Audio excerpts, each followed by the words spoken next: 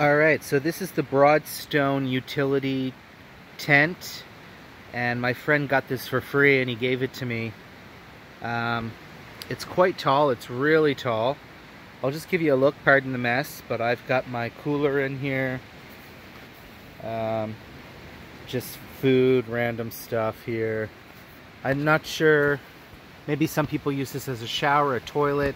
I don't know, you could also sleep in it, it'd be big enough to put a bed or a small bed, small cot, single layer I guess. Might be able to fit a small air mattress in there.